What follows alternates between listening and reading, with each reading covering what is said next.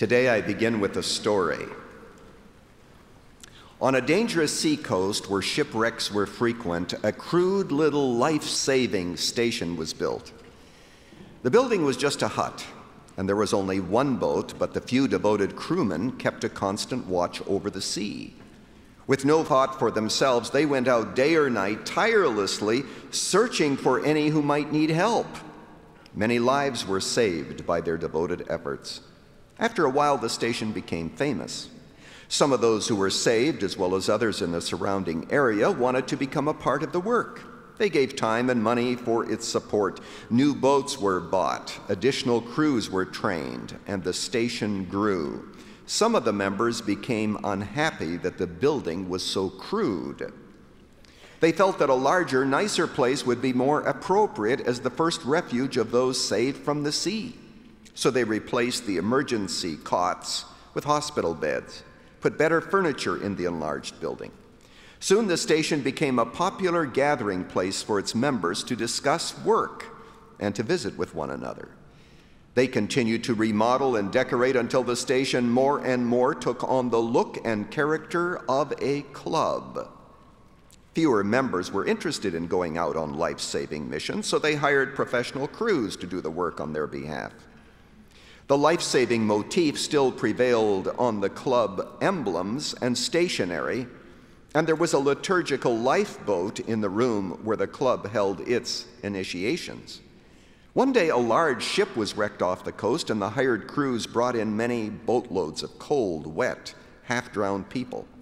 They were dirty, bruised, and sick, and some had black or yellow skin. The beautiful new club was terribly messed up, and so the property committee immediately had a shower house built outside where the shipwrecked victims could be cleaned up before coming inside. At the next meeting, there was a split in the club membership. Most of the members wanted to stop the club's life-savings activities altogether because they were so unpleasant and a hindrance to the normal social life of the club. Some members insisted on keeping life-saving as their primary purpose and pointed out that, after all, they were still called a life-saving station. But those members were voted down and told that if they wanted to save lives, they could begin their own station somewhere down along the coast. As the years went by, the new station gradually faced the same problems the other one had experienced. It too became a club, and its life-saving work became less and less of a priority. The few members who remained dedicated themselves to life-saving. They in turn then began another station. History continued to repeat itself, and if you visit the coast today, you will find a number of exclusive clubs along the shore. Shipwrecks are still frequent in those waters, but most of the people drown. Well, as you know, that story is the story of the church. We're to be a life-saving station, and it could be very easily that we've turned into a club, and we have forgotten our primary purpose. The Bible says that Jesus, knowing that he was to die, chose 12 disciples. And the reason that he chose those disciples is that he had to convince them that they could carry on his work, and he had to equip them for the task. They were to be the life-saving station. They were to be reaching out to those who were drowning. And you and I need to know that the same Lord who called them calls us to a similar task, to similar responsibilities. And what I want to do this morning is to convince you that you can do God's work, and also hopefully to even equip you. That's the agenda. The passage of Scripture is the 4th chapter of the Gospel of Matthew, Matthew chapter 4, and the verses are few, and so I shall read them. Matthew chapter 4, where Jesus called two sets of brothers. Two sets of brothers. Chapter 4, verse 18, while walking by the Sea of Galilee, he saw two brothers, Simon, who is called Peter, and Andrew, his brother, casting a net into the sea, for they were fishermen. And he said to them, "Follow me, and I will make you fishers of men." Immediately they left their nets and followed him. And going on from there, he saw two other brothers, James, the son of Zebedee, and John, his brother, in a boat with Zebedee, their father, mending their nets, and he called them. And immediately they left their boat and their father and followed him. What are the steps that Jesus took to equip people, a series, actually, I should say, of 12 men, one of whom was a rebel, to continue his work after his death? First of all, he called them. He called them. Now, I need to point out that there are really three callings that they experienced. The first was the call to salvation. When we read a passage like this, we think to ourselves, I mean, how could Jesus just be walking along and see two people and they quit everything that they're doing and follow him? Remember this is not the first time they met. If we had time, we'd turn to John chapter 1, where we discover that Andrew comes to Jesus and he brings his brother Simon, and he says to Simon, who is Peter, "Peter, we have found him of whom the prophets spoke. We have found the Messiah, who is called the Christ." And he brings him to Jesus. That's the call of the gospel that's given to everyone. And if you're listening here today, we say to our Jewish friends, the first call is the call to see Jesus as Messiah, as Christ, as Lord. There's a second call, and that is the call to be a disciple, to be a learner. And for that group, Jesus had quite a large number. In fact, at one time, he sent out 70, the Bible says, who went out 2 by 2, which means that they had 35 different teams going house to house. And then there was also, though, this specific call to be a disciple, the 12. Matthew chapter 10, verse 2 says that Jesus called the 12 disciples to them, and then it says, "And the names of the apostles are," and it lists them as apostles. And Luke says, he called 12, whom he also called apostles. They were a unique group. They were going to spend full time with him. They are the ones who were going to follow him around, who would be with him in Galilee and in Jerusalem. And wherever this rabbi went, that's where those disciples were going to be. So he called them. Aren't you struck with the fact whom he didn't call? He didn't call the Pharisees. He didn't call the Sadducees. He didn't call the elite. As I looked into this, I was astounded once again at the ordinariness of the men that Jesus called. And you know, they were slow learners. They were hard-hearted. One day a multitude comes and they say to Jesus, "Well, send the multitude away so that they can buy their own bread." And Jesus said, "No, you give them to eat." And Jesus wanted them to be the ones who would see the miracle. But they were quite hard-hearted. One day people were bringing little children to Jesus so that he could touch them and bless them. And they said, "Well, you know, he's busy." And they tried to hinder the people from doing it. And Jesus said, "No, invite the little children to come to me." And then this really astounds me. They had several arguments as to who would be the greatest in the kingdom of heaven. Can't you just imagine that happening? Wouldn't that be something if among the pastoral staff at Moody Church there would be an argument as to who is the greatest? Wouldn't the elders, if they heard about it, fire all of us and start over again? I think so. And here you have disciples who are petty, who are self-willed, and who are calloused, and this is the group upon which Jesus put this responsibility, and these are the ones who are going to carry on after his death. Wow. A friend of mine says that Jesus doesn't call the equipped, he equips those who are called. So first of all, I want you to know that he called them. Secondly, he challenged them. The call was, "Follow me." The challenge is, "And become fishers of men." Now notice how Jesus takes their vocation, which they were good at, They'd been out on the Sea of Galilee for all of their lives, born into homes where fishing was the vocation. Jesus is saying, I'm going to take your vocation as a fisherman, and I'm going to translate that into someone who is going to catch people.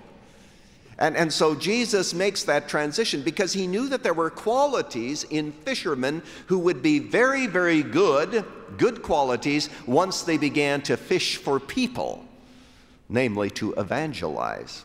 What are those qualities? First of all, fishermen are patient. Patient.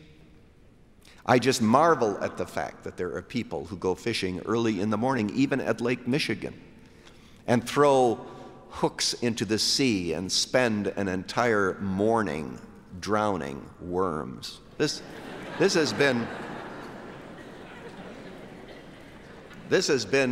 endlessly fascinating to me that somebody would do that. Patience, hour after hour after hour. And I say, have pity at least upon the worms, but there they are.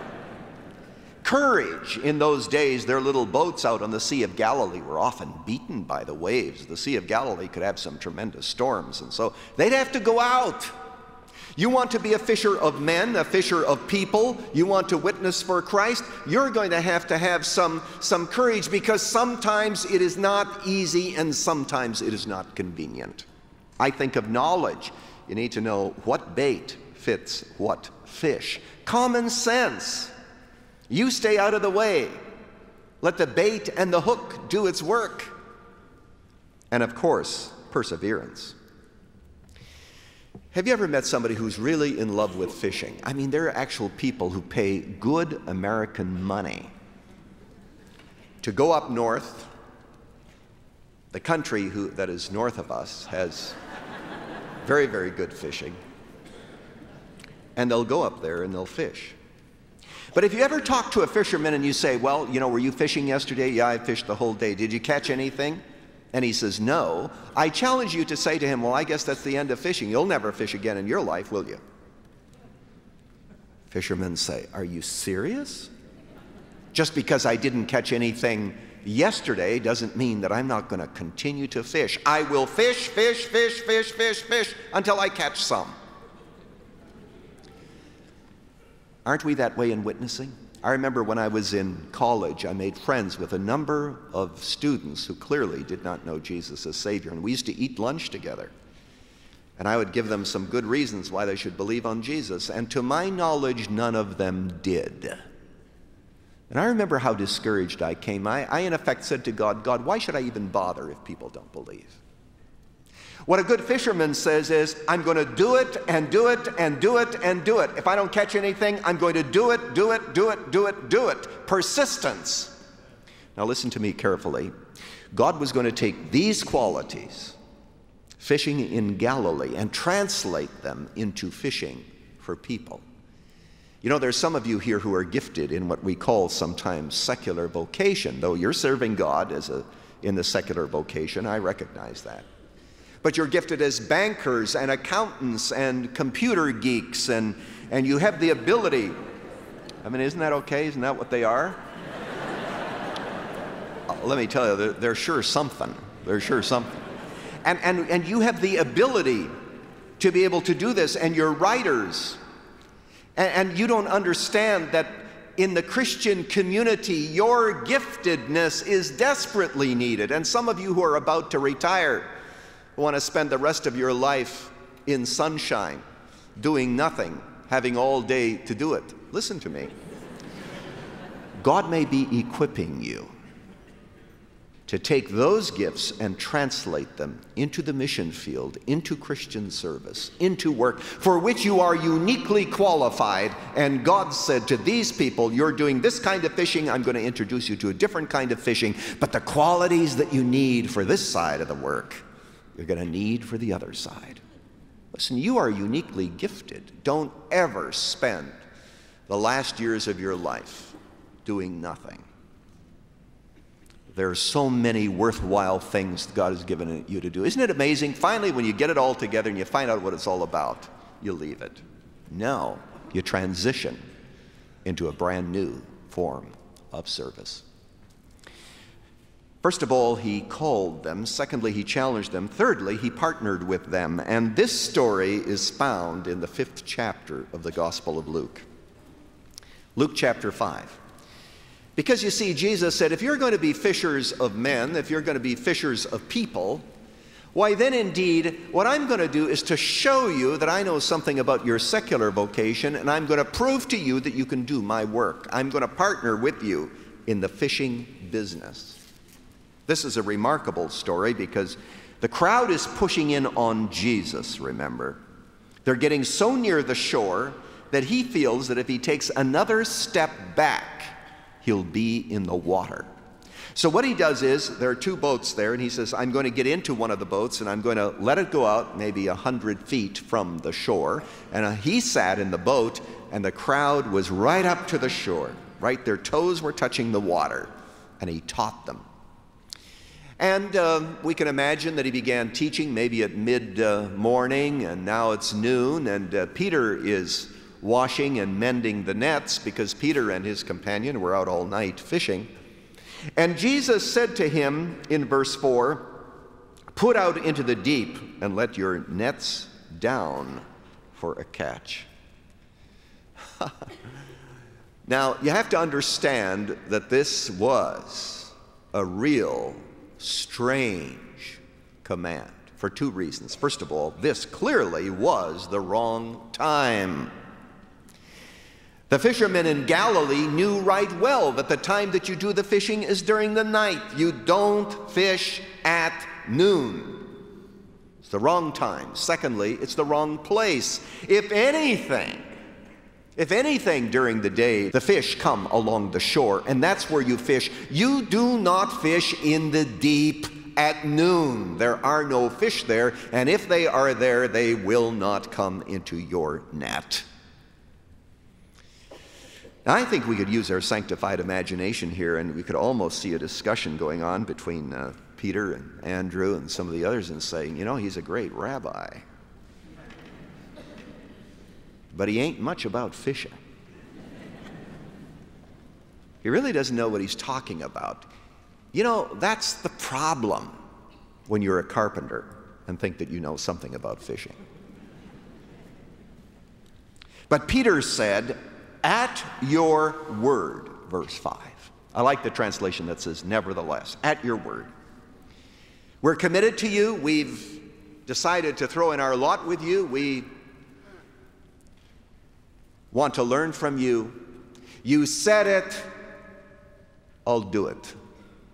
Wrong time, wrong place, but Jesus said it.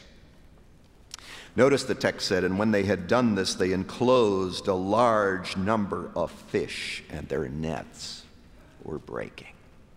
What they had done in their own strength the night before, which proved to be unsuccessful, turns out now, under the obedience of Jesus, to be eminently successful. Wrong place, wrong time, it matters not. Jesus said it, we do it, and we're successful. Even though we're fishing in the very same place where we fished all night when the fish were supposed to be swimming into nets. And now we're there, and lo and behold, the nets are full.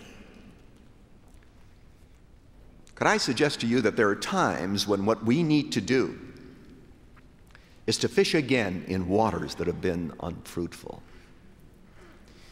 There are some of you who have witnessed to others, and you've shared your faith, and you've caught nothing. And there are times when, under the obedience of Christ and depending upon his power, we fish again in the very places where we have not had success, and we go trusting him because we do not know but that in that same water of failure, there shall be success. You know, of course, what Jesus was saying to them, don't you? What he was saying to them is, if I can prove to you that I can help you catch fish in Galilee, you have to understand that we're going to become partners together catching fish, human beings, for the kingdom. And because I can do one, I can always do the other. Why is it that we can fish with confidence? First of all, because of Jesus Christ's power. I love this. All night the fish swim past the nets.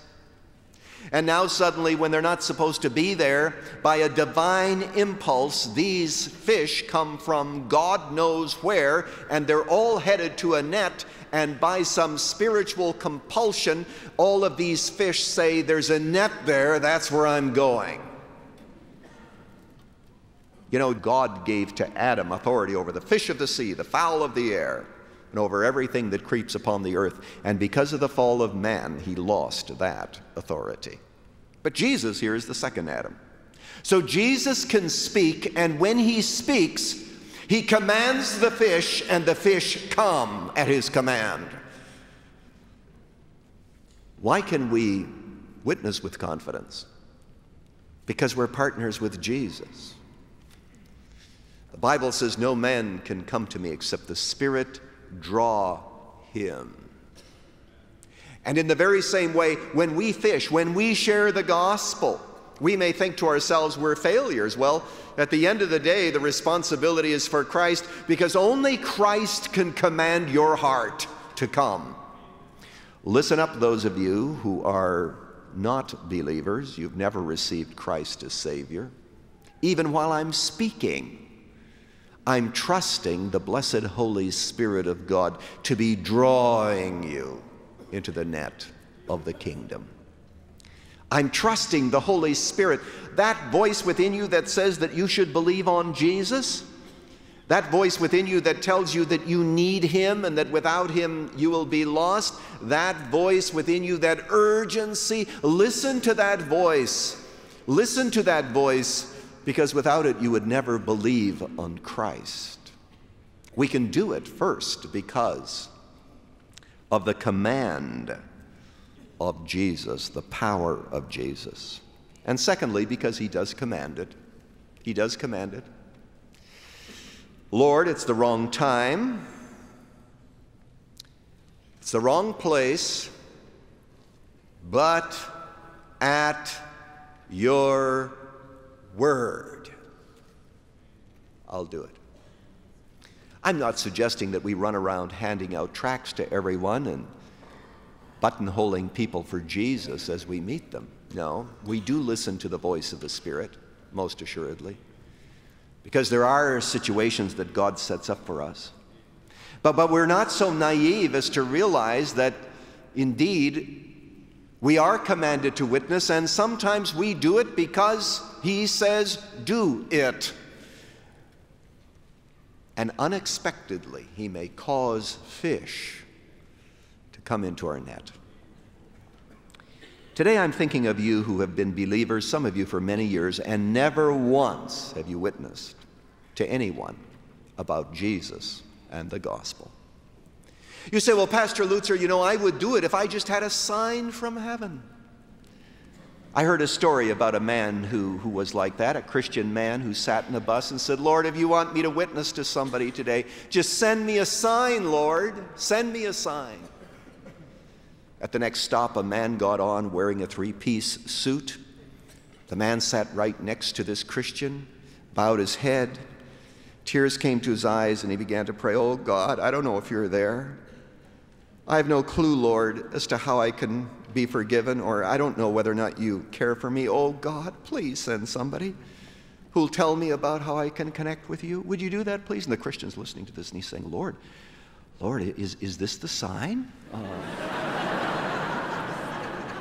Is this the sign, Lord? He said, Lord, I need another sign. I need some confirmation. Lord, if this is the sign, then turn the bus driver into a pumpkin. Then I'll know for sure.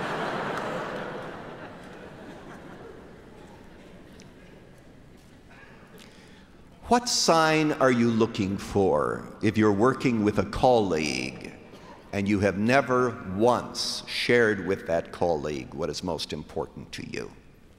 Thank God for Evangelism Explosion that we have here at the Moody Church, because that is equipping people who are called. But even if you haven't taken Evangelism Explosion, and I hope that at some point you do, the fact is that you can witness to, if you've Like someone says, witnessing is really one beggar telling another beggar where he can find bread. Would you, by God's grace, make a promise this week? And I'll make the same promise. That you will go to someone and say this to them: would you mind if I were to tell you something that someone once told me that is very important and that changed my life? Would you say that to somebody? And then if they say, oh, well, I've used that frequently. Never had anyone say, no, I'm not interested in what somebody told you some time ago that changed your life. I mean, I've never had it. They've always said, oh, yeah, sure, tell me. And then just simply say, you know, I was wandering along in life, and some of you have adult conversion experiences as to how you came to know Christ. And for those of us who were converted a little younger, we can change it a little bit, and we can say, well, you know, I was growing up in this environment, but I want you to know that as a result of my relationship with Jesus Christ, this is what Christ has done for me. And we saw that this morning, didn't we? As we had these marvelous testimonies of God's grace, converting an atheist, converting someone of a different religion, converting somebody who was in the pit of sin. And God came and said, swim into the net. Swim into the net. And you see, you'd think that after this experience, Peter would say, you know, this is really great. With that kind of an ability, and by the way, you know, they did in verse 7 signal for partners in another boat to come and help them because the nets were breaking. And that's what our missionaries do, by the way. They're saying, you know, we need help in Mexico. We need help in the different countries of the world. Come over and help us, and we try to do that. But you think that Peter would say this: my goodness, with a miracle like this, I would like to sign Jesus up for the fishing industry. This would really be great. We could make a bundle on fishing and, of course, give the proceeds to God. No. When Peter saw it, I'm in verse 8, he fell down at Jesus' knees, saying, depart from me, for I'm a sinful man, O Lord. He knew that he was in the presence of deity and holiness. He wasn't thinking about making money on fishing. That moment, he could only worship because he was in the presence of someone who can cause fish to swim into a net. And as we lead people to Jesus Christ, we also fall down in worship. And it's not an ego thing. It is the most humbling experience to know that God used you in the fishing business. Back in the 1800s, I'm told that in Cleveland, I guess it is, the Cleveland Harbor, where there's Lake Erie, ships would come in, and off in the distance, real high, they would have some upper lights, and those lights were for ships that were coming in from a long distance, and they could see those lights, and they could know where they were supposed to aim the vessel. But as the ships got closer, what happened is there were some lower lights, and those lights were there because the boats needed to know where the rocks were and to be carefully guarded into the actual harbor. So you have the upper lights that give the overall picture and the lower lights that had more specificity. Well, there is a story that a ship was coming along, and because of a storm, the lower lights were burned out, and the ship hit rocks, and many were drowned. It was that event that caused Philip Bliss to write a song that is not in our hymnals, but some of us who are a little older, we remember singing it in church, don't we? And the hymn is, let the lower lights be burning. Send a gleam across the waves, some poor fainting, drowning seaman you may rescue, you may save. We're not a club. We're not here to make ourselves feel better. We are a rescue station in partnership with Jesus, whom we pray will cause fish to come into our net. Let's pray. Our Father, we thank you today that we are partners. Your word actually says we are co-laborers together with God. In other words, we cannot ourselves cause men and women to believe, but we can put the message out there. We can hold the lights. And we ask, Lord Jesus, that you will burn within us the confidence we need to fish, to witness again where we've been unsuccessful. Oh, cause us to be a witnessing church, we pray, to the brokenhearted, to the defeated, to those in despair. And now I can't conclude this message unless I speak to all of you and those who have never trusted Christ as Savior. Perhaps today God is causing you to swim into the net of the kingdom, as Peter put down his net after the day of Pentecost and 3,000 souls were saved. Would you at this moment say, Jesus, I see you to be the Savior. I come now to receive you as my own. You tell him that.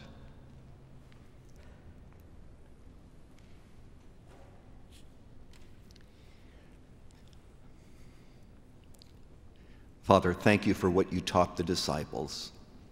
Thank you for what you teach us. Thank you for the awesome privilege of working with you in your kingdom.